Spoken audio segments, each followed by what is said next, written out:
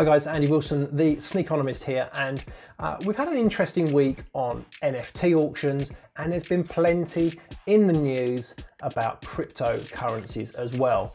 So whilst I'm not an expert on either of them, I wanted to just give you some of my thoughts, give you some of the details about that NFT auction, but also discuss a little bit about cryptocurrencies and how it kind of differs in the methodology and the mentality that I use when it comes to trying to value businesses.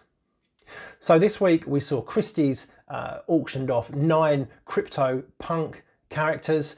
They were expected to raise in the region of between 7 and 9 million US dollars, and they ended up going for 17 or just under 17 million dollars. If you've not seen these CryptoPunk characters, go and check them out. They're like a little 8-bit character heads, various different types of characters.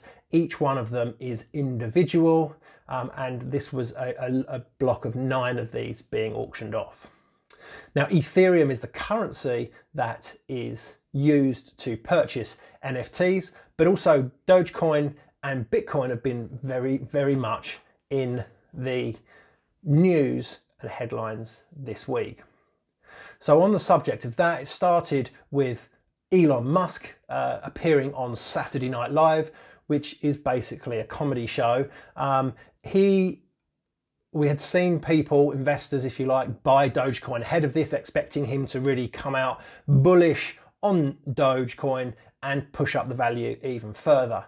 It started with Elon's mum saying that she was hoping she wasn't going to get Dogecoin as a Mother's Day present, and then it culminated in him being Elon, describing Dogecoin as a hustle.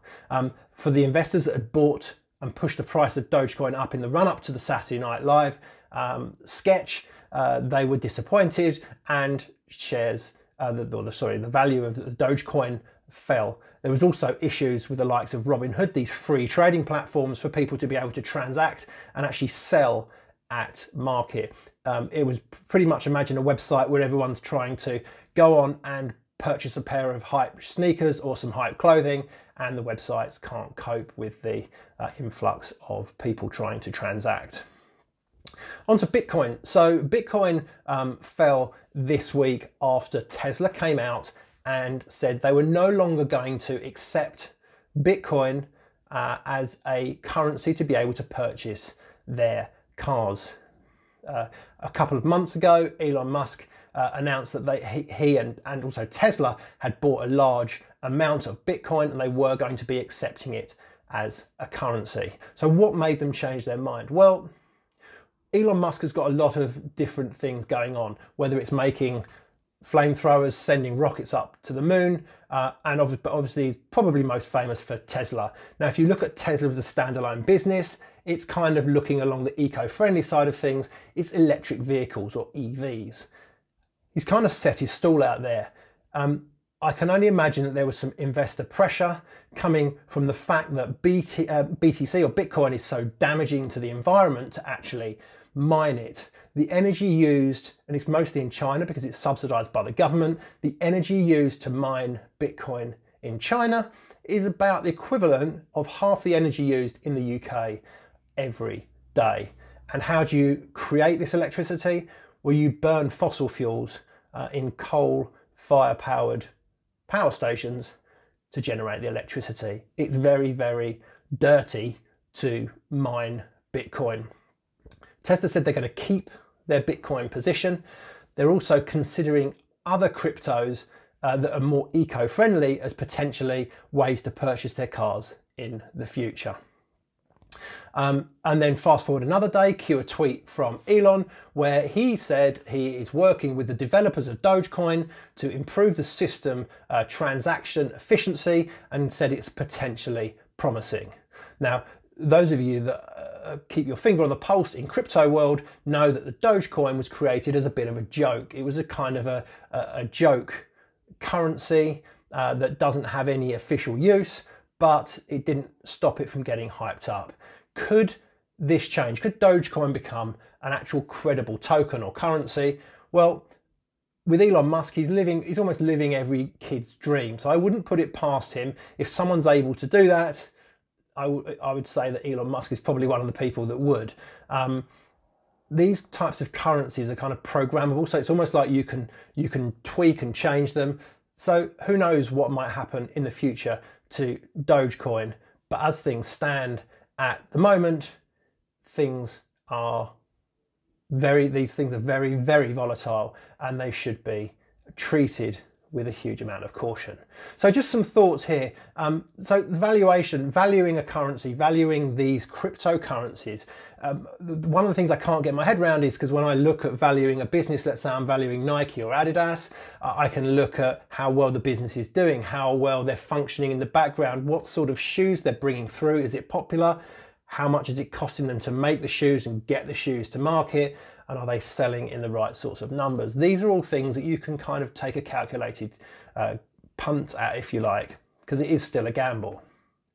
Bitcoin, as we've seen, and Dogecoin, as we've seen, are almost, how should I say it? They're driven by meme accounts. They're driven by rich and famous people like Elon Musk, like Paris Hilton, who are early investors in crypto, etc.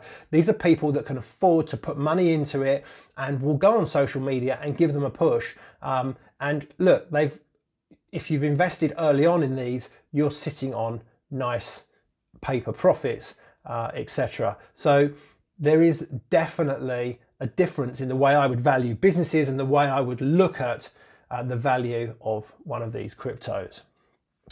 NFTs, just quickly on that. Is this a fad that people are sort of going through, that are pushing at the moment, or is it going to be the next big thing? A couple of things I would say. There's nothing to stop us from maybe having canvas prints on our walls, to changing those to super thin TV or monitor screens, and having three-dimensional and sort of moving live art on that. That's really cool, and I can quite conceivably see that happening. What I want to know though is, because you pay for NFTs with Ethereum, are people using paper profits that they've made in Ethereum and said, okay, well, I'm just going to allocate 10% of my paper profit and go and buy those NFTs? Or is there more legs to it? Or will we actually see people going and buying Ethereum to pay for an NFT? They didn't own the Ethereum already, and they want to actually own those NFTs. I get that if you own the NFT, you own the rights to it, and also you get a slice every time it's sold on in the future if you're the artist, etc. So that is attractive, but I need to see if this is going to be a bit of a fad. Safety-wise, what's to stop an exchange? I'm back on cryptos now. What's to stop an exchange position getting hacked? We've heard about DarkSide, and they're the people that hacked into Toshiba in Europe this week. They've also hacked into the Colonial Pipeline in the United States, and apparently they've been involved in hacking the Irish National Health Service systems as well. And I'd heard in the last sort of couple of hours that they may have seen a counterattack possibly coming from a government, and that some of their all of their crypto wallets had been wiped out. So for me, that would always be a worry about how safe my stuff is. If I'm invested in one of these exchanges, if someone was to take all those coins, would I be covered? At the moment, cryptocurrency is a very crowded space with not enough bandwidth for people to be able to invest in it. You've got some big pension companies, etc., and hedge funds that want exposure to cryptocurrencies, but there isn't the breadth to be able to put the money in they want to. Just like Tesla, and their valuation is skyrocketed because they are one of the main pure play electric vehicle companies that are producing cars now and are investable in. The rest of a lot of the other stuff is all quite sort of if, buts and maybes going forward. Ether for me is probably the most credible. Their blockchain serves infrastructure for other systems, so there's actually an underlying use to this. So I can see that any pullback in some of these other currencies, you probably won't see the same in Ethereum.